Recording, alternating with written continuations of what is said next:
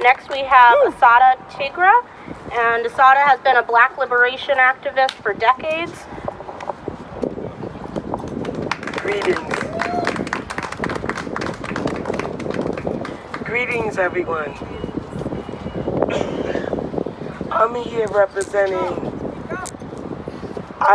representing the Black and Latino Alliance of Rhode Island. I just have a question to ask you all. How do we live in the so-called richest country in the world and we got poverty? We got people living in the streets.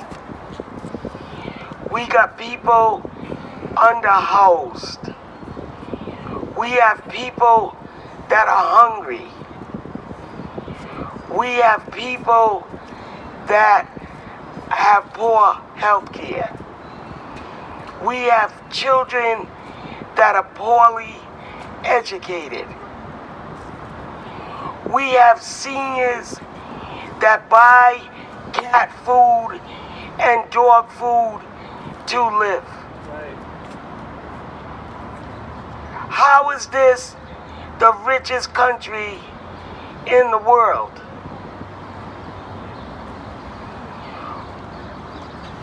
Well, I'll tell you why. Because this country's economy, part of the motivation behind poverty is capitalism. That's the motivation. You have to have poverty. You have to have low-wage workers for this system to run, and for the greedy not to meet the needs of the needy.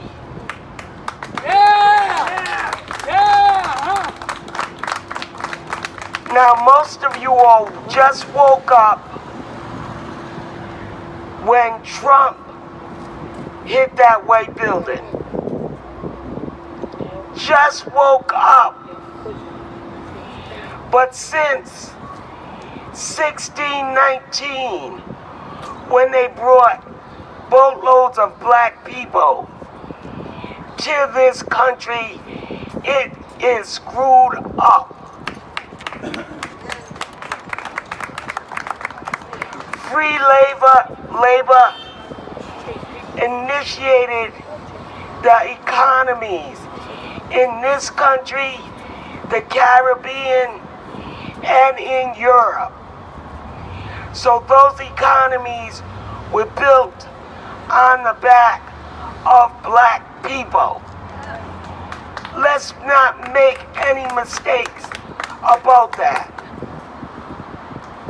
And those people that are in the African diaspora are the ones feeling the wrath of this economy.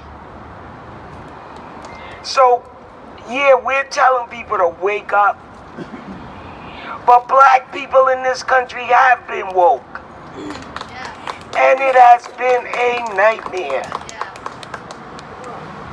So, when you look at the history of this country, the struggles in this country have been made by black people.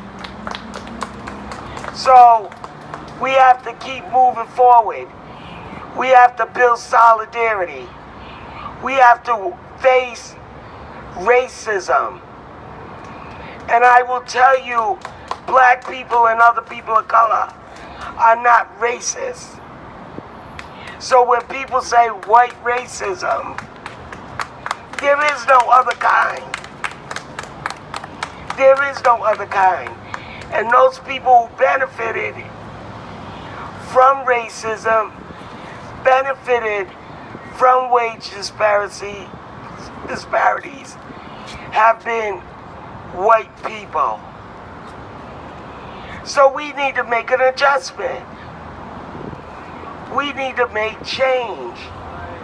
But the change we make has to be a change where the generations of people benefit.